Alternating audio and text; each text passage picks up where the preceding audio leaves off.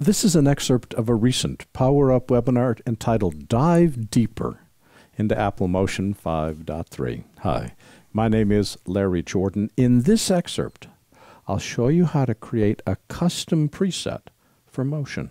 For the first couple weeks that we learn Motion, we're going to be creating exclusively Motion projects.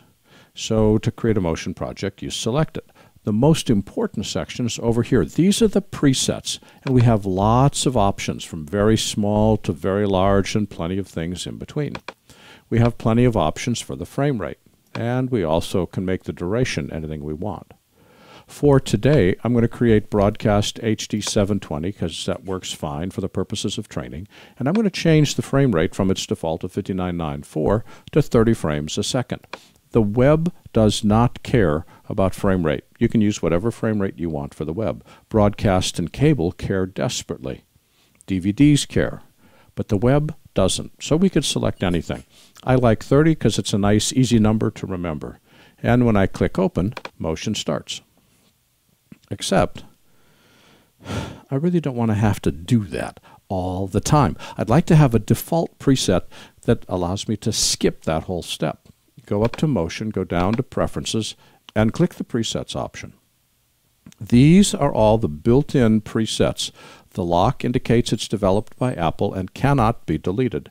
No lock means it's created by me and can be deleted. I want to use the Broadcast HD 720 preset, but I don't want it to have a frame rate of 5994. I want that width and height and aspect ratio, and you always want field order set to none, which means you're creating a progressive image. Never ever create interlaced for anything you're doing for the web. Broadcast, yes. Web, always progressive, but not that frame rate. So what I'm going to do is select the preset I want to modify and click Duplicate. Select the duplicated copy and click Edit. I'm going to change this, just give it a new name. The name could be anything. You could call it Fred. But I'm going to just say that it's 720/30. And I'm going to change the frame rate to 30 frames a second.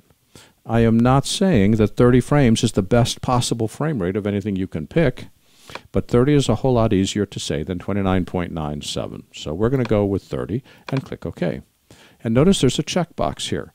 That checkbox means that it's the default preset. So click this, close that, go up to Motion, Command-N, and look at there. It's already loaded my default, which means as soon as I see the project browser, if I'm not going to change any of the preset settings, I could either just press the Open button, press the Enter key, or my favorite, double-click Motion project. It automatically puts the project browser away and opens Motion, and poof, I'm ready to work without having to do anything else. That is a lot faster way to get started.